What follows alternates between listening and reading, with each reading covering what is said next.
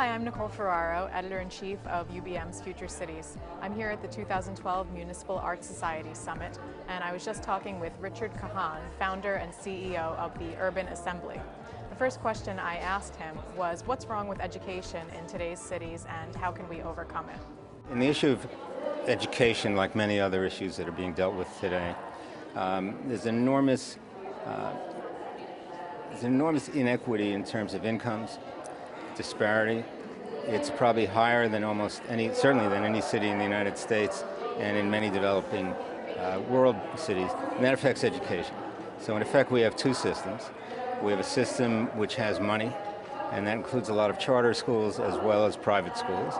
And we have a system that is always underfunded, attracts, in some cases, some great teachers, and in others, not great teachers, who can hold on to their jobs forever because of union contract. So it's a different quality where people have more money and where people have less. Traditionally, the public has never really decided to pay what it can pay for education. If you go to a school like Exeter, they're spending $60,000 a kid. Dalton's spending $40,000, and we're spending $16,000, of which $9,000 really comes to the schools themselves.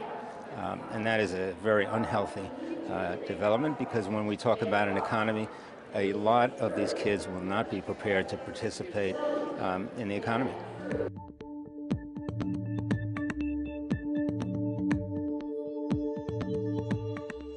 A fairer distribution of infrastructure, negative infrastructure like criminal justice facilities, and that can be planned, transfer stations, etc.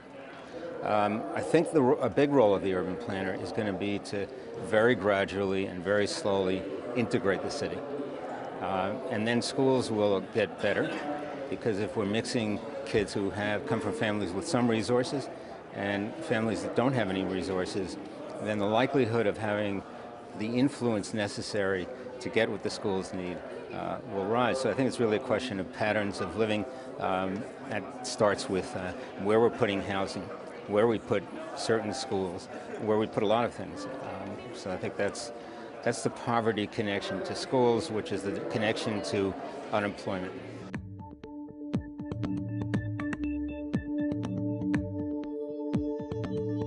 We don't have that diverse an economy.